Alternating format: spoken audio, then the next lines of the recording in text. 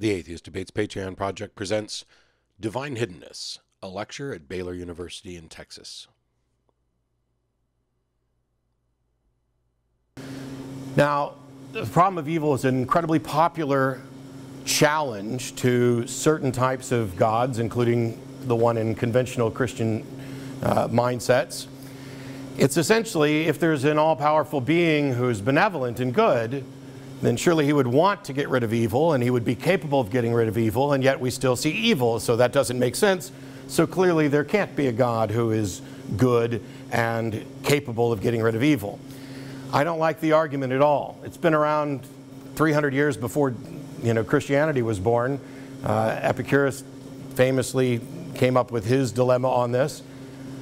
I think there are times and places to use it, and that it can occasionally be effective, but I'm not a fan of it, and you won't hear me use it very often because I was raised Southern Baptist, and we addressed this over and over again. And one of the big ideas is you're making assumptions. You're making assumptions that you could understand what God's plan was. Why is there evil in the world? Well, man's sin. Man's sin brought evil and death into the world. And this is what God allowed. Well, why doesn't he get rid of sin? Well, he will eventually, or he will get rid of evil eventually, not sin. And, you're like a child and God is like a parent. And the way children would complain that their parents are unfair, it's because they don't understand and they don't know as much as the parent. And you can use this to talk about the problem of evil.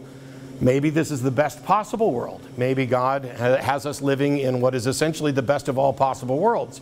You don't know because you're short on information and you're stuck in this position where you're never going to have enough information. And that is enough for some people to say, yeah, that problem of evil thing doesn't really faze me. I just trust that God knows and he's working on it and it's all good. But where we don't see good reasons for God to do something or not do something, and it appears perhaps absurd for us to play at understanding everything. So we can complain that, oh, well, why doesn't God do this or why doesn't God do that? And when you're dealing with something like the problem of evil, the response is you can't possibly play at being God because you don't have enough information. And that's when you get back to, well, you just have to take it on faith and you trust that God is good and everything else. And so I don't find that the problem of evil really gets anywhere. It's not, the answers to it aren't particularly satisfying, but they are roadblocks to further investigation. And it's because we can't have that knowledge. But there's another argument that I like much better that I think is far more powerful and far more troublesome, particularly with most versions of Christianity. And that's an argument called the argument from Divine Hiddenness. It's also sometimes referred to as the argument from non-belief. Make sure I unmuted my mic. And essentially the argument is, hey, I don't see a God. I don't hear God. I have no way of confirming that there's a God. I see people around me who are claiming that God speaks to them, but most of them don't claim to be hearing an audible voice. They seem to be just kind of getting impressions and giving God credit for this argument, or for the information. I'm told that there's a God who wants a relationship with me, and yet I've sought this out and I've tried to do it the right way, and everywhere I look in the world, there appears to be nothing that leads me to believe that there is a God. There's a passage in the Psalms that talks about God being hidden, and another one in Isaiah, and I'll edit those into the video as well. But this idea was formulated a bit more strongly by saying, if there's a God who wants a personal relationship with his creations, then all of his creations who aren't willingly refusing that relationship should have it.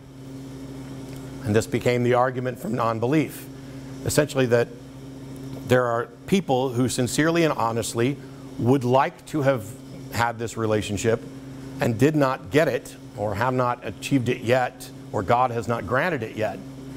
And that is in conflict with this idea that God wants you to actually have a relationship. I've said before that, if a Damascus Road experience is good enough for Saul, then it should be good enough for all of us. Otherwise, you've got a God who's playing favorites, picking and choosing who he's going to reveal himself to. The book that I'm actually working on is called If I Were God, and it starts with ideas like this, basically saying, if I were God, why would I create anything in the first place? And if I were God, why would I create it this way? Why would I communicate with people on an individual basis? I pick out one person who's going to be my representative to the masses. Why do I need to have a burning bush to talk to Moses to give information to people? Why can't I just give information to people? This is one of the areas where the argument from Divine Hiddenness is much more powerful than the argument from evil or excessive evil. Because when you're talking about evil, you can say, well, you can't understand things on the level that God can. But when you're talking about Divine Hiddenness, we understand relationships. We know what it's like to care for someone. We know what it's like to be cared for. We know what it's like to interact with someone, to know someone. If we know what a relationship's like, for many years, I've looked at this. I was a fundamentalist Southern Baptist Christian for more than 25 years and was going to be a preacher. And I was convinced, as anybody else in any of my churches, that I had a personal relationship with a risen Savior. And I can't tell you what their relationship was like. I can only tell you what mine was like. But theirs seemed to be about the same. And that was, you prayed a lot. You desperately sought God's advice. And even though technically you were hearing crickets, you would come to some conclusion and give God credit for it. You'd open up the Bible and read a passage and, oh, I'm going to interpret that to mean this, and this is clearly a message from God. There's no demonstration. There's no agreement. My parents moved around every 4 or 5 years because of my dad's job. And he would, every time this would happen, they would pray and study. And, you know, where's the Lord leading us? They always went where the Lord led them, and it always turned out bad. So I don't know what he was doing, but it wasn't great. And I've always looked at this problem of Divine Hiddenness as the, I've got a girlfriend, but you don't know her because she goes to another school. That's what people are telling me when they say they've got a personal relationship with someone that they cannot provide any evidence for. And one of my biggest pet peeves, which actually happened during a debate that I did in Canada, Chris DiCarlo and I were doing a team debate against 2 ministers. And I have tried my best to make sure that I don't portray myself as a mind reader unless I'm doing magic tricks.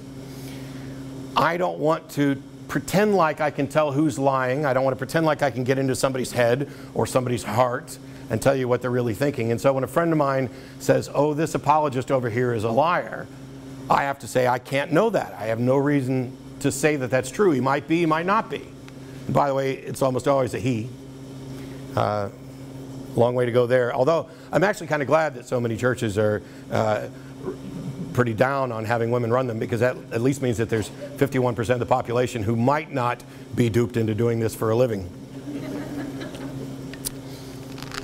But when I was up at that debate in Kamloops, one of the ministers made the common claim that I have no reason to doubt that he believes sincerely that God will reveal himself to anyone who sincerely and honestly seeks him. And that because this didn't happen to me, it's my fault. I had sin in my heart, or I had a hard heart, or I didn't really sincerely and honestly seek God. This pisses me off to no end. Because what he's really saying is, he has an understanding of what God is, and it's impossible that he is wrong. And so the only other explanation is that I must be wrong. He's setting up a win-win scenario. If you are honest and sincere, God will reveal himself to you. And if God doesn't reveal himself to you, it's not because I was wrong, it's because there's something wrong with you. And I went off and did a little rant in the middle of the debate, because I can't tell you how hard other people saw it, but I can tell you how hard I saw it. People will come up and say, what happened to you? What bad experience did you have that led you away from the Lord? You know, I mean, you were active in the church, you were studying to be a minister. Nothing bad happened at all. I was never abused, I was never molested, I didn't lose anybody that I actually, you know, cared about strongly. I didn't suffer some catastrophe, I didn't have a crisis of faith. I just spent a few years living life, and when my secular life crumbled, I came back and said, okay, God, if you want me to be a preacher, I'll be a preacher. Because everybody, including my mother, thought that that's what God wanted me to be. I didn't want to. I was terrified of public speaking, which is incredibly ironic now. Turns out the big secret to public speaking is if you only talk about what you know, and you're willing to say I don't know when you don't know, and you're not trying to BS anybody, it's a piece of cake. But this process of constantly being told, there's a God, and being surrounded by people whose experiences affirmed this. If you're standing in a church next to 20 different believers, and you're praying and singing and praising, and you feel elation and goosebumps, and you don't know what it is, and everybody around you says, that's the Holy Spirit, well, that's what it is. Except that it's not.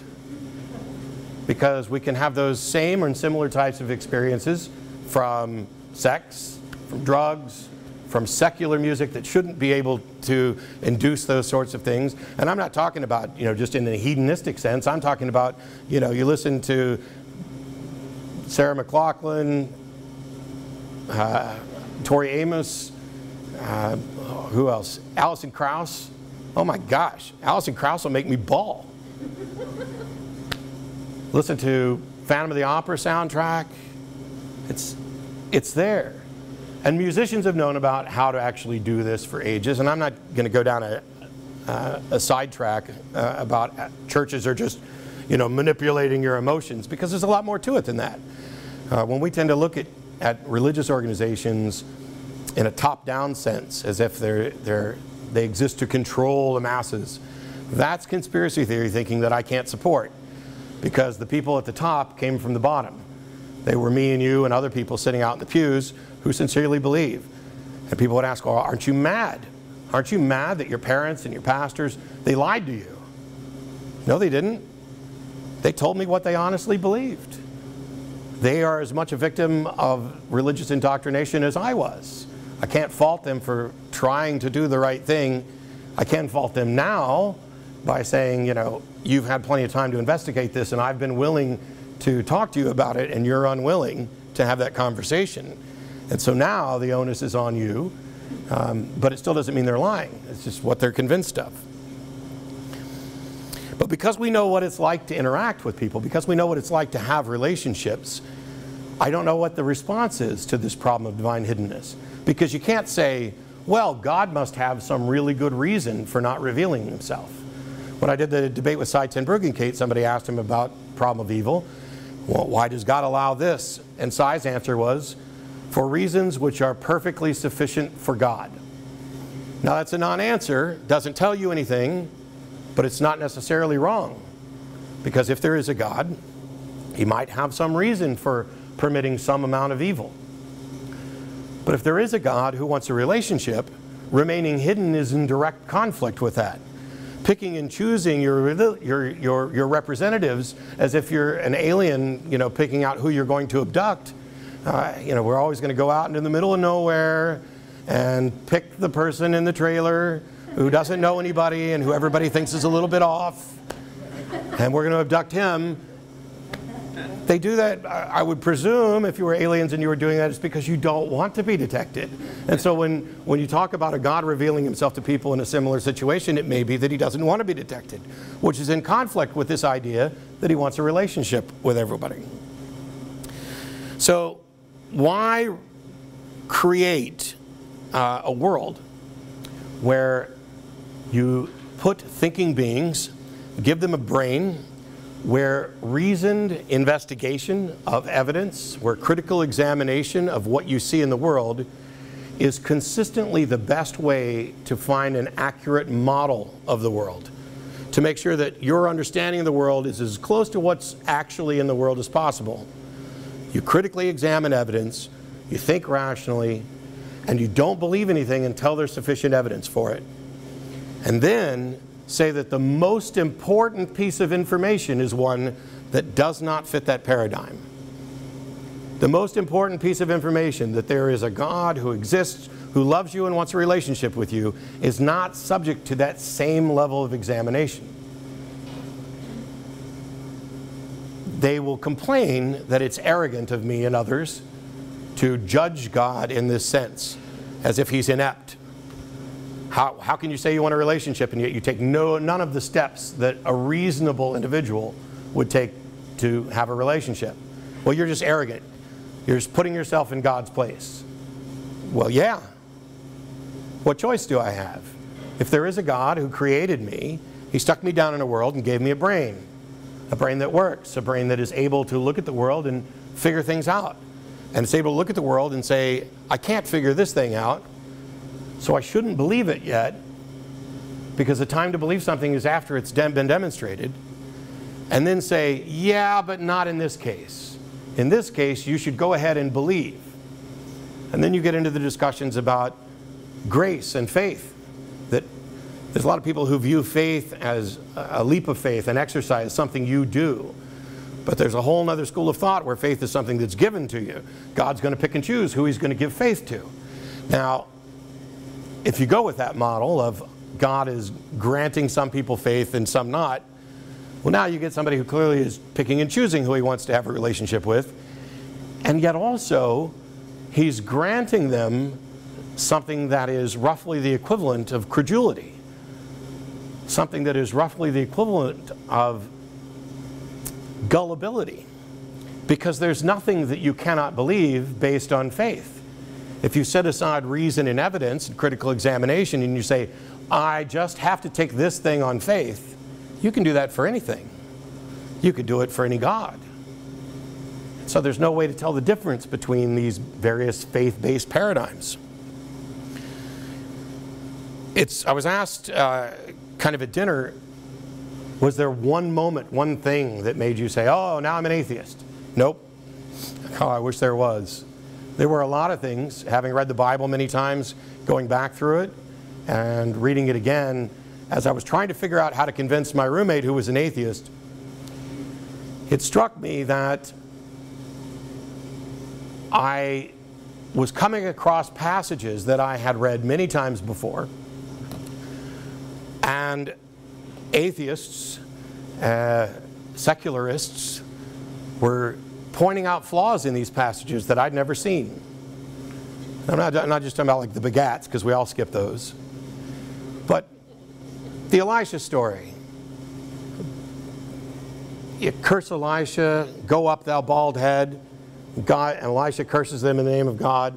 And then 2 she-bears come forth and rip up 42 children.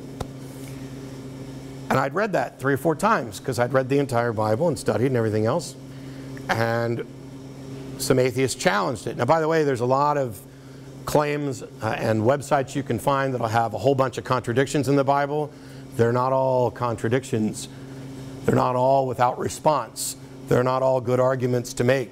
It's one of the things that will probably keep me busy even if religion went away tomorrow, is correcting all the misinformation that's come out from our side.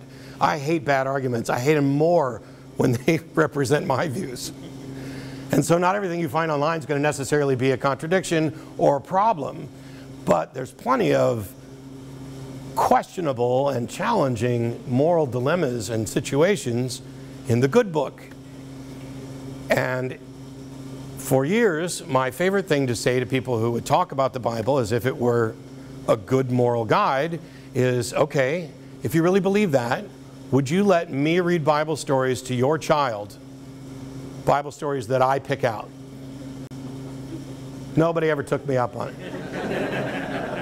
I'd read it word for word from whatever version they wanted, except maybe the Good News, which softens everything down to, I don't even know what some of the stories are. But the passage in Elisha came up about the bears, and I got to thinking, this is kind of a weird story. Let me see what Christian apologists have to say about this, because I've never really been challenged on it. So the first thing that came up was, oh, well, this wasn't 42 children. Thank you. See, if you guys had prayed before we started, it still would have gone off right now. But the first thing was, it wasn't 42 children. It was like a gang, you know. And I'm like, okay, well, I don't care if it was Bloods and Crips. Basically, they called a guy bald. Oh, well, you don't understand. This is a prophet of God. And saying, go up thou bald head, isn't just saying bald. It's a very obscene, threatening gesture. Okay, I'm not sure I buy that. But even if it was, he curses them in the name of God, and some bears come and rip them all up. Isn't there, you know, some middle ground? Like, couldn't God put up a barrier so that they couldn't attack him? And then he could say, like, you know, smack my bald head. And then they keep failing. And then it's clear that he's a prophet of God, and now they're embarrassed. And now you've got 42 more advocates to go out and, I don't know, I'm not God, so maybe this was the best plan. But the Bible has the bears coming out and ripping them all to bits. And what's funny, everybody know who Ray Comfort is, the Banana Man? Yeah. He was preaching out on Santa Monica Pier, I think, and somebody came up to him and asked him about that story. And Ray said, the Bible doesn't say God sent those bears. And he's right.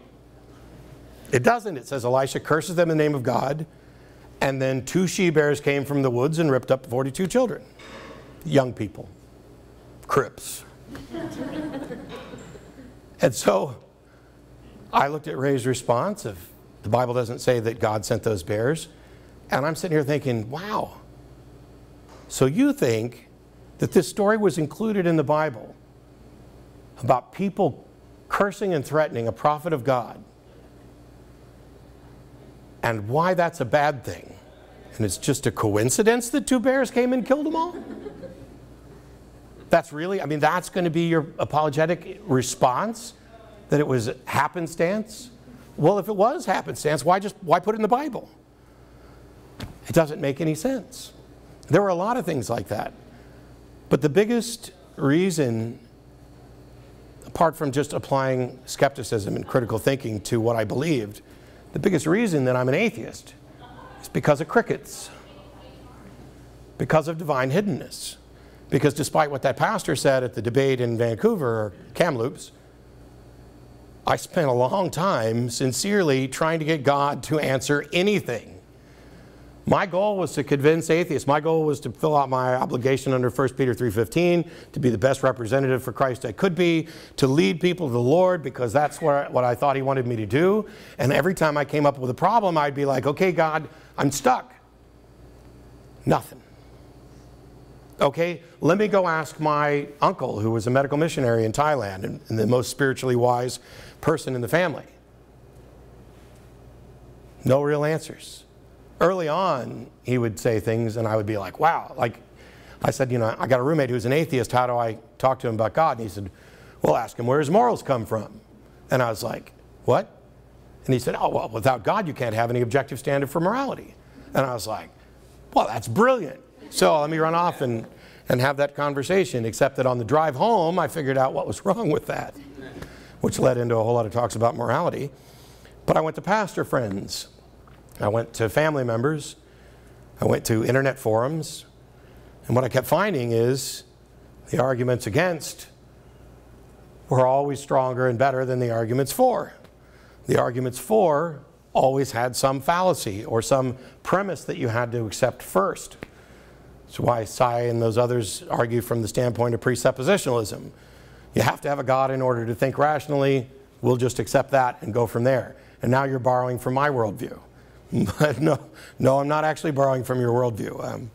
I'm just taking the part that we agree on about logic and reason and using it. You're adding something to that you can't demonstrate. But through all of this, like I said, nothing bad ever happened to me. You know, I had enough money where I didn't have to work for a year and a half. I mean, I lost my job, which led to this, but they gave me enough money. And I was like, okay, God, I'll go to school, get a degree, go to seminary, whatever you want. You don't have to do any of that to be a preacher. One of my preachers at our church when I was a teenager started preaching when he was 17. Southern Baptists love that. When you get a 17-year-old powerful speaker who knows the Bible and loves the Lord, bam, that's better, way better than seminary, because if you end up going to seminary, and I don't know how it is here at Baylor, you may get into critical examination of the Bible, and nothing is going to create atheists much faster than a critical examination of the Bible.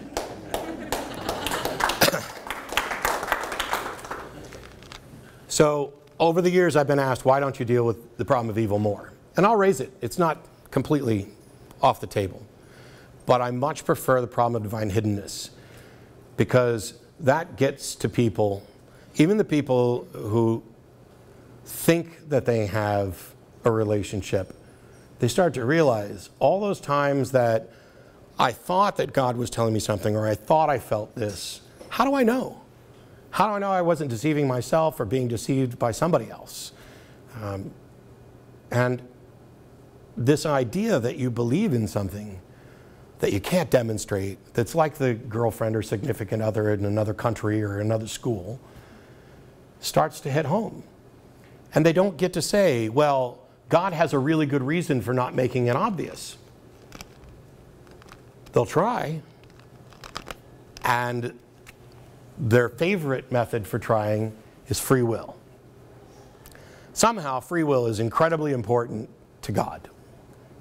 Somehow he has to have this world where you're allowed to make your own decisions and he can't interfere, which means he can't reveal himself.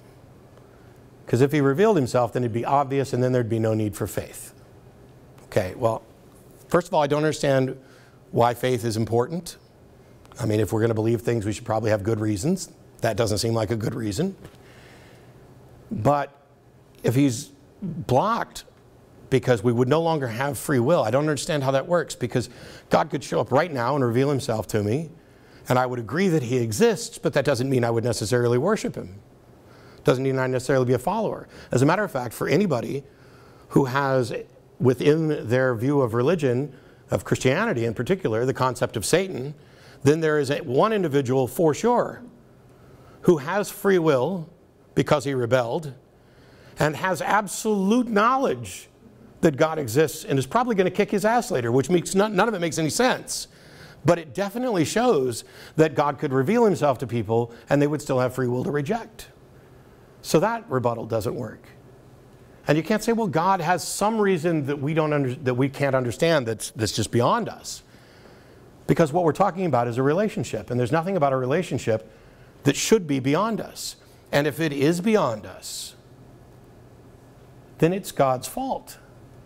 Because he made creatures that he wants to have a relationship with who are incapable, thanks, Freezer, of actually having that relationship on epistemologically sound footing. And that's why I prefer the argument from divine hiddenness to the problem of evil and a lot of other arguments. This video is made possible by supporters of the Atheist Debates Patreon project. You can find more information and add your support at patreon.com/atheistdebates.